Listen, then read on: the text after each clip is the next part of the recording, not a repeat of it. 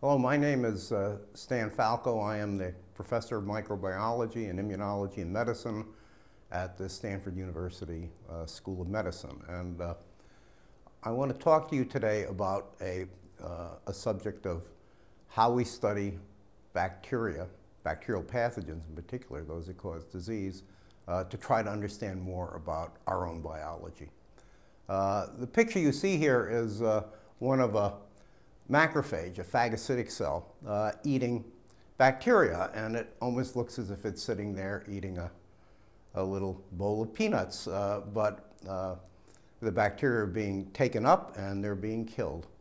And we often think of host-parasite relationships in that way, but actually, likely the first time this happened in evolution, the bacteria weren't too happy about it, and they began to evolve ways to resist these phagocytic creatures and to them, and they began to become pathogens.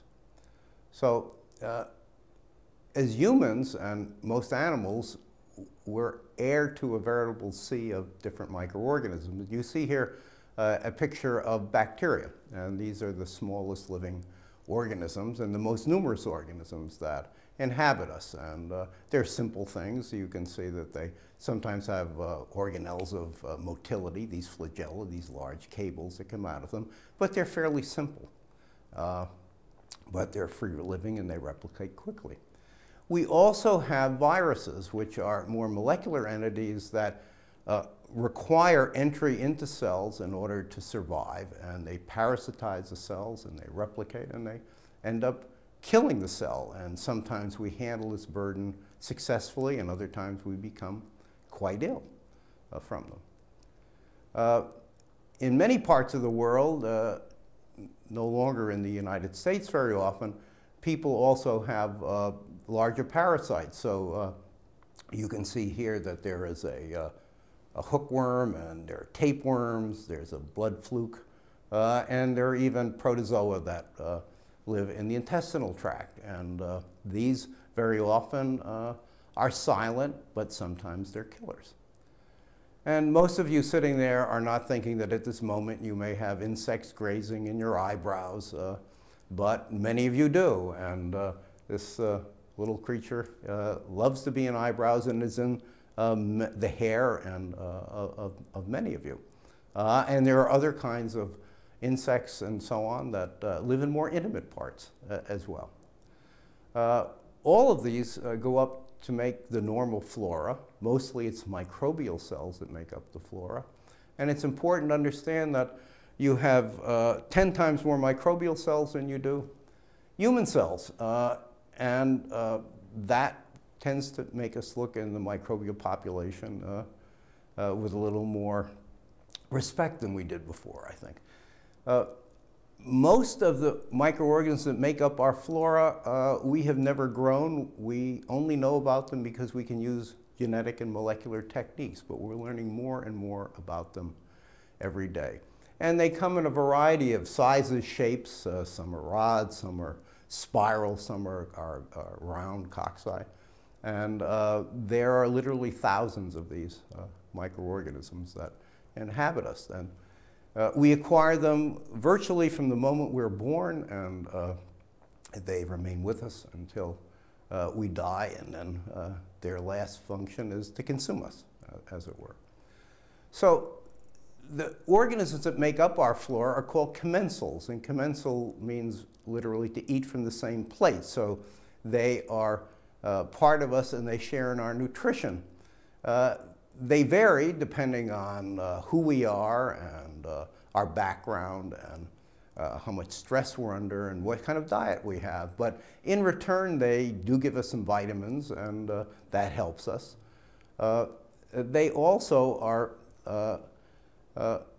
are different in different parts of the body. So the organisms that you see, for example, in the upper respiratory tract, the nose and the mouth, are different than those that you see down in the gastrointestinal tract. And we can often tell what part of a body organisms come from just by their composition. One of the important roles that this normal flora plays is that it is a first line of defense against the incursion by foreigners, and that includes foreign microorganisms. It's almost as if they have squatters' rights. So an organism that comes in for the first time really has to be able to establish itself, and it has to establish itself in the face of this mammoth cauldron of organisms that are already there. The difference then between a pathogen and a commensal is very often that pathogens have this ability to establish themselves in a place that commensals can't. For example, the liver and the spleen are sterile. They have no normal flora. Pathogens can get through the barrier of the normal flora and cross the epithelial barrier and actually enter into the bloodstream and go to the liver and spleen. So pathogens have means of overcoming things that ordinarily would inhibit normal commensals. And pathogens do this because they have an inherent ability to cross anatomic barriers or to breach defenses that limit the normal flora and our commensals. That distinction between pathogens and commensals is very often genetic. It's in the genes of the microorganism. So pathogens can have genes that are different than those that are commensals, and I'll talk about some of those later on when we discuss some specific organisms. Pathogens, commensals alike share a common landscape, and it's the humans. And since Adam and Eve, we've had microorganisms. The Garden of Eden still had microbes, as far as we know. And so for humans to exist, they have to be able to limit the microorganisms that they encounter. And there are really three phases of this. And one phase is, the first phase is a very quick phase. It's automatic. It's something that we inherit. And it works at a fundamental level. There's another phase which takes a while but is induced, so that the humans have actually evolved, that they recognize when there has been a microbial incursion. And then finally, the final phase is an immune phase in which the host begins to make factors, usually, that will not only limit microorganisms, but actually kill them and clear them. Now, the first phase is called the innate immune phase, and it includes things like tears. The skin, of course, is a barrier. It's like having a little coat of mail that we have around us. There is acid in the stomach that we'll talk about later. And there are all kinds of aspects. You have little hairs in your respiratory tract that are constantly beating upwards, and anything foreign that tries to get through your nose and into the lungs is captured in a mucus film and actually beaten upwards by the cilia and taken out again. And we have literally dozens of these kinds of mechanisms that have really become part of us. They are part of us. The microbes are simple, as I pointed out before, and they really have walls and which have certain kinds of proteins and carbohydrates on their surface. And there are also aspects, there are those organs that let them swim. They are studded with all kinds of different molecules. And these molecules that microorganisms have are unique. That is, they're not found in anything other than microbes, and they're never found in animal cells. And so they form the basis of how we detect microbes who go beyond the normal barriers that we permit. And we have on the surface of our cells a number of different receptors. They're called toll receptors. And they are required to be on cells in order for us to have a good innate immune system. And they recognize things like the molecules that make up the cell wall of bacteria. They recognize the flagella that bacteria have. They recognize the kind of nucleic acids that viruses have. And whenever they exist, they trigger a response that is local and often extreme in one sense that we call inflammation. And the inflammatory response that we have to incursion by microbes is part of our normal host defense system. So what happens, as you can see here, is that there is a signaling from an organism through one of these toll factors. That in turn signals and calls in defenses. It's almost like a bugle call, a clarion call for defense. And this brings in phagocytic cells, the ones that are supposed to eat bacteria.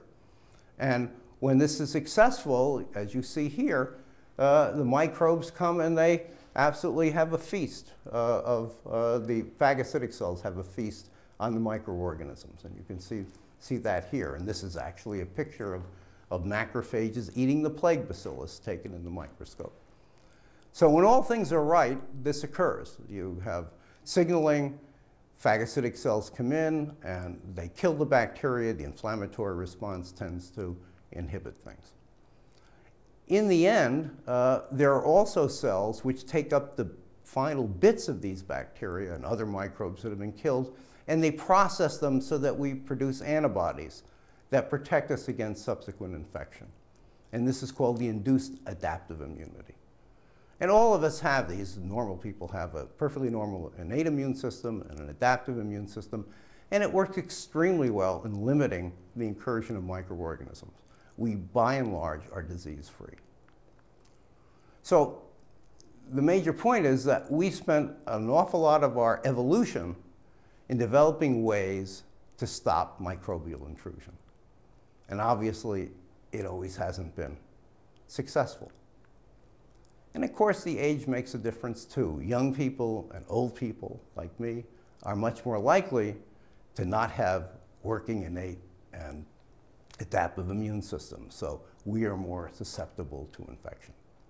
But by and large, normal, healthy adults are quite resistant to incursion by infectious agents. Now, pathogenicity is a kind of lifestyle. And it involves the fact that an organism has to enter a host. Once it's in the host, it has to establish itself and persist. It has to replicate. And then eventually, it has to leave the host and be disseminated. And in each of these cases, we're talking about a property of a microorganism that is inherited or special. Sometimes commensals and pathogens have similar characteristics, but very often the pathogen goes a little step further. So, the first thing an organism has to do is to enter. And humans have 9 portals of entry that serve to permit pathogenic organisms to enter. And that's because we need to eat and we need to breathe and we need to make love to procreate. And each of these provides a portal of entry for different microbes. And you may, I know some of you have probably paused and are counting now, trying to figure out the 9, and you should do that. But you can see that they can enter through the conjunctiva of the eyes, they come in the ears. If the skin becomes broken, they can enter that way, or even insects can do that. And they can come in any number of places, the holes, as you will, if you will, that communicate us with the environment. So once an organism enters, it has to be able to find a unique place to live, as it were, a niche. And very often, the organisms have on their surface things that permit them to attach, but often they have to get there first. So many organisms are motile, for example. And well, I almost got hit there by this flagella, and you can see they swim. And it's a marvelous molecular motor that goes and lets these creatures swim around in us. And they often use that to swim through mucus and through other barriers to get to the surface of cells where they want to be. They have to stick. And you can see here cells that are sticking. to bacterial cells that are sticking to epithelial cells. And you can see it's an intimate kind of interaction. And indeed, it almost appears as if the organism is being caressed by the cell, or vice versa, if you will. So this is a very close relationship between the microorganism, the host cell. The host cell has to have a way to resist this. An organism that's a pathogen has to have a way to overcome it one way or the other. And it can do it by secreting things or actually going ahead and trying to overcome the host defense mechanisms, and it can avoid it, it can hide, it can mimic. For example, some bacteria, as you see here, are surrounded by this carbohydrate. It's called a capsule. And it's, in essence, the microbe surrounds itself with something, for all intents and purposes, that prevents phagocytes from picking them up. And it's almost as if you're trying to pick up a piece of soap in a shower. The phagocyte tries to grasp the organism, but because of the capsule, it slips away. It can't grasp it. So many organisms have capsules, and indeed, the organisms that usually cause pneumonia and meningitis are characterized by the fact that they have these slippery capsules that prevent phagocytosis. So that's one way. Some organisms actually secrete different kinds of enzymes and toxins that allow this organism to spread through the tissue, or they paralyze the immune function. And I'm only going to talk about one organism here, the Streptococcus, the common organism that causes strep throat. And it secretes a variety of different enzymes that gets rid of DNA. It affects the ground substance that you have in cells, the hyaluronidase. The hyaluronic acid makes up the extracellular matrix. The bacterium dissolves it. And it produces a number of kinds of toxins that will kill cells. These things that are molecules that adhere to things like epithelial cells and literally punch holes in their membranes. And all of this can conspire under the right circumstances so that someone will have an infection. The Streptococcus goes too far. And you see here the classic case of blood poisoning, where the Streptococcus has made it through the epithelial barrier, entered the lymphatic system, and is now moving through the circulation up and could kill this patient. Usually that's not the outcome, but it's the difference between an asymptomatic infection and disease. Some organisms literally breach the surface of epithelial cells and enter. And this is a picture of an organism, Salmonella, causes food poisoning, actually breaching the epithelial barrier in the intestinal tract. And when you look at a culture of Salmonella that's approaching epithelial cells, you see this almost as if the cell is excited. And it ruffles because the Salmonella is actually inducing motility in it and making the cell reach out and ingest it. And you can see how the organism really in this vicinity can enter the cell. And so why do bacteria and viruses invade cells? And all viruses invade cells. And many bacteria do. Well, they get away. They don't have immune surveillance anymore. So there are no toll receptors on the surface, although there's some inside.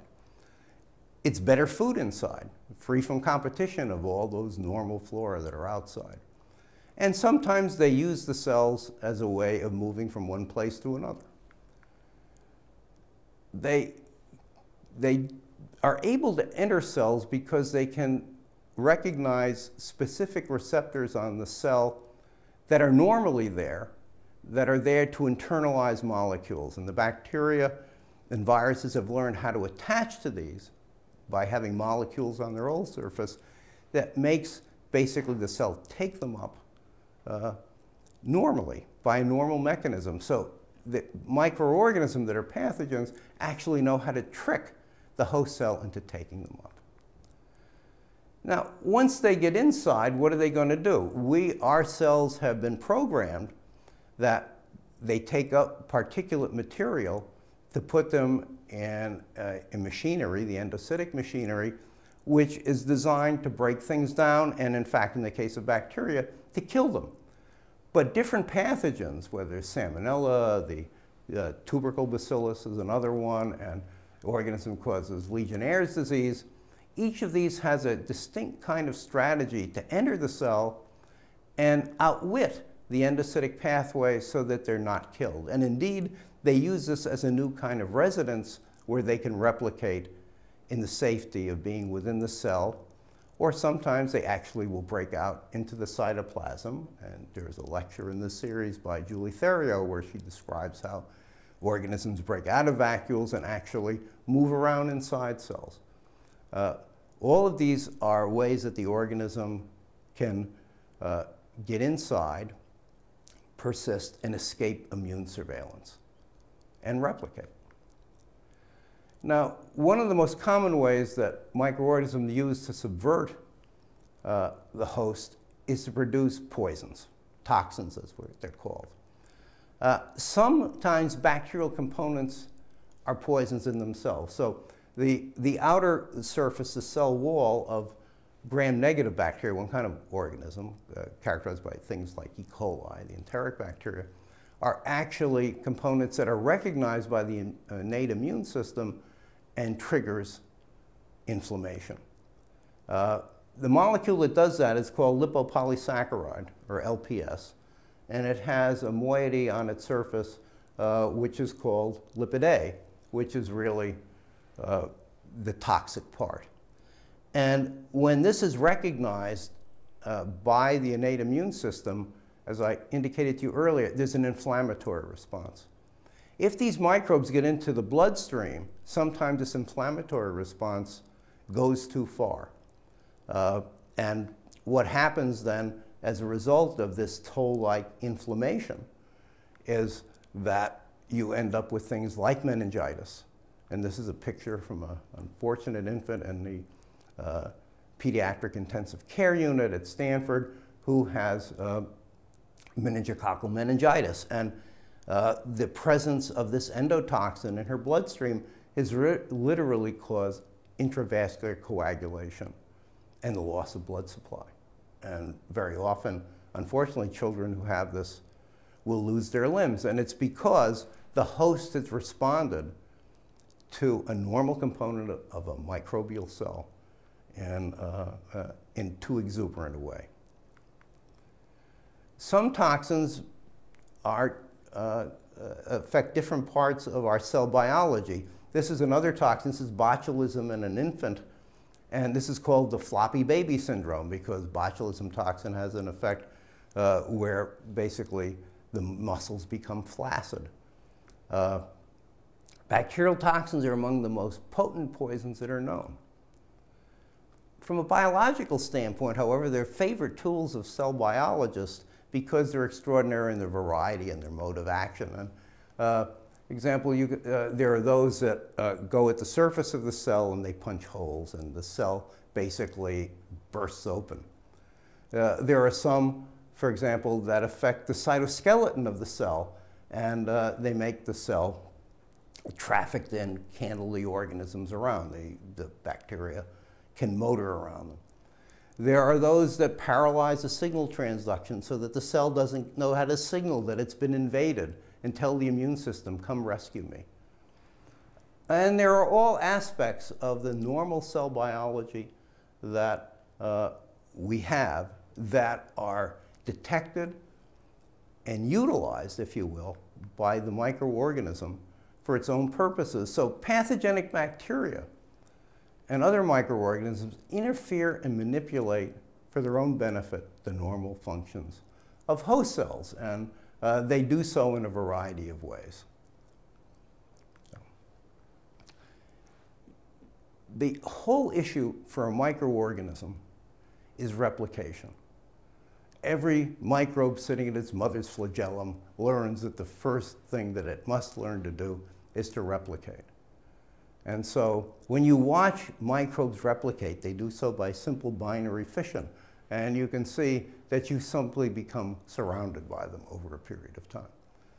Now, watching this and knowing that this doubling occurs every 20 minutes, and if it went on freely A single microorganism would literally grow to something that was about 23 times the volume of the Earth if it actually was permitted to go unfettered. That, of course, doesn't happen.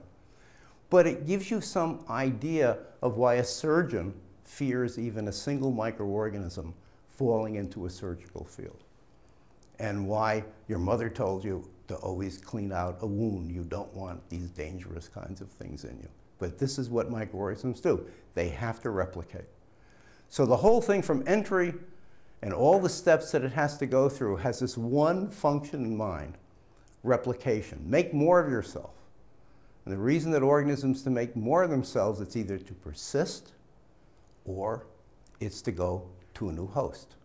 So sooner or later, if you're a microorganism, the host is going to die. And it's got to find a new susceptible host. And organisms very often will induce their exit from the host in a variety of ways. So here is a sneeze that you can see in slow motion. And all of these little droplets carry a multitude of different organisms. But there are normal features. The gastrointestinal tract is a source of the single largest source of microorganisms in our body. It is often the way in which microbes are transmitted from person to person, because everybody poops.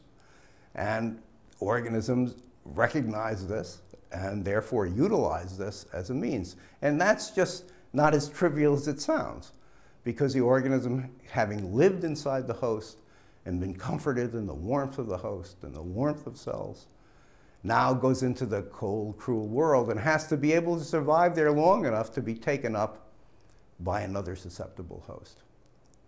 So it's a cycle that has to persist.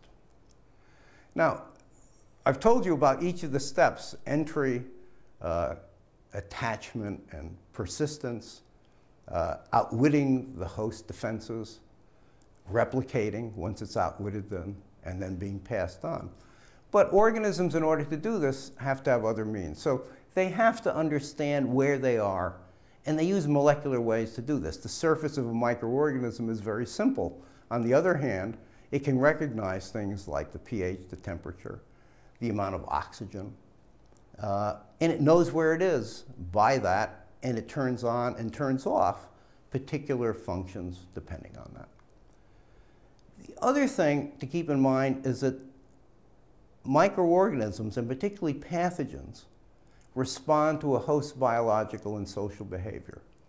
So microorganisms are opportunists in one sense. Let me tell you about them. There are many diseases that I consider diseases of human progress, and they actually constituted some of the more important medical crises in history: Legionnaire's disease, toxic shock syndrome, of course HIV/AIDS, Lyme disease, more recently E. coli hemorrhagic fever, and most recently bird flu.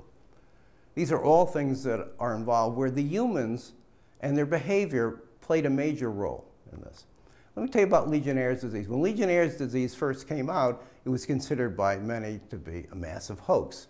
No one understood how a group of veterans meeting in 1976 could have this new disease, and they thought it was a result of a variety of conspiracies and what have you. And some people just thought it didn't exist, it was just made up. Now, actually, the organism that causes Legionnaire's disease is called Legionella pneumophila.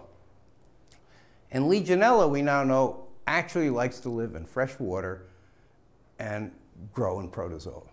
That's where it's been for millennia. So it grows inside of amoeba, it replicates there, makes lots of different numbers, and it makes new numbers, it kills the amoeba, bursts out, goes looking for another amoeba. That's what it really does in nature. But we've changed over time. We now take showers. We didn't 50 years ago. Anyone going to a supermarket watches what happens when the vegetables are being sprayed. We have aerosolized everything around us. And by aerosolizing, we have put Legionella in small droplets to now be more available than it ever was before, and we're older than we were before. So Legionella found its way into the respiratory tract more and more frequently. And a human alveolar macrophage looks pretty good as compared to an amoeba. They actually are probably related in some way in the past, and therefore this organism that usually lived in freshwater protozoa is now getting breathed into lungs. It's going to the alveoli and being eaten by macrophages, and in the right host, under the right circumstances, it replicates and causes pneumonia.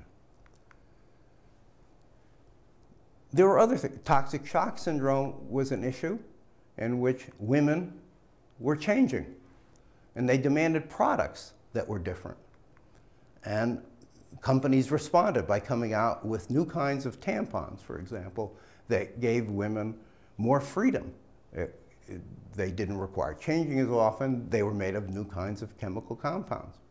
This turned out to be an opportunity for staphylococci that colonize the vagina in some women. And this new opportunity for the organism to replicate, because that's what they want to do, ended up causing a disease that had not been seen before and considerable human misery. The tampons were taken off the market, the disease disappeared. If we now look at more recent history, we find out that we are really still witnessing a human microbial work in progress. There have been all kinds of new diseases that have emerged all over the world, and we've had SARS, we've had hemorrhagic E. coli. We have more food poisoning than we did 50 years ago because our methods of distributing food have changed over that period of time. All of these things are changes in our behavior and our culture, and these are things that microorganisms use to their advantage, with always the idea, find new ways to replicate and become disseminated. So, organisms that are pathogens and evolve and they share the experience. So microorganisms, many of you may know, have different ways of sharing information, either by using DNA molecules, by actually having cell-to-cell contact, a kind of fundamental or simple kind of conjugation or sex that occurs where genes flow from one organism, the donor, to another, the recipient. And sometimes viruses are used to transfer genes. And what we now understand is that often a commensal can become a pathogen because pathogenicity sometimes evolves in genetic quantum jumps. And we recognize now that often there are blocks of genes that are transferred horizontally from one organism to another, which in entering an organism becomes part of its genetic characteristic, an island. Some people, and they come in different kinds of forms. Bacterial specialization, by and large, is a result of the inheritance of blocks of different genes. And in the case of pathogenicity, they're called pathogenicity islands. And so we now recognize the difference between some commensals and some pathogens is the fact that they've inherited blocks of genes. So, for example, many of you may know that E. coli is a common member of our normal flora. On the other hand, E. coli is the most common cause of urinary tract infection.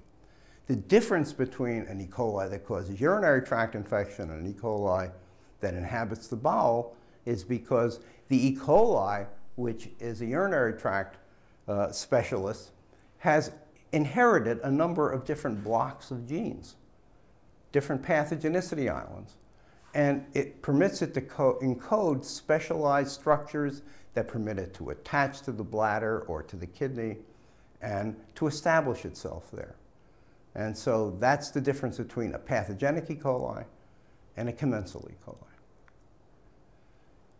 It is important to keep in mind that disease, which we focus on, need not be the outcome of the host-parasite interaction. In fact, it's usually not the outcome. And very often we're talking about an instance in which we have what is called the iceberg concept of infectious diseases, in which people who actually have infection are in a small number relative to the total number of people who are infected. So it's like an iceberg, only a small amount is on the surface. Those are the people who are ill. Most of the people who encounter organisms escape without any knowledge. And different parasites are different ways. So polio we think of as being a terrible disease, but actually the relative number of people who become clinically ill who have poliovirus are few. On the other hand, if you look at measles and so on, you end up with infections in which everyone may be infected, but only 50% actually show signs of illness. And there are some diseases like rabies where everyone who gets infected, as far as we know, will sicken and die. The most common organisms that cause disease in humans, among them Mycobacterium tuberculosis, which in the developing world probably infects a very high proportion of people. 90% of the people who are infected with the tubercle bacillus are asymptomatic. They are infected by the organism, they carry the organism with them to their grave, but they never show symptoms. The organism that causes typhoid fever, 80% of the people who acquire this never show signs of illness. We know they've had it because we find antibodies in their blood that indicate that they have. I'll tell you in a while about an organism, Helicobacter pylori, which infects most of the world's population, at least in the developing world. Yet about 80% of the people never show any signs or symptoms. So disease is the exception rather than the rule. So pathogenicity is a reflection of an ongoing evolution between a parasite and a particular host. If we understand this and how the organism establishes itself, overcomes our defenses, we learn a great deal about the pathogen, perhaps how to treat it and how to prevent it from infecting by making vaccines. But in the process, we also learn about ourselves. And that is one of the great joys of working with pathogens, because you hope that you can help cure things, but you also are in a place where you can discover new things.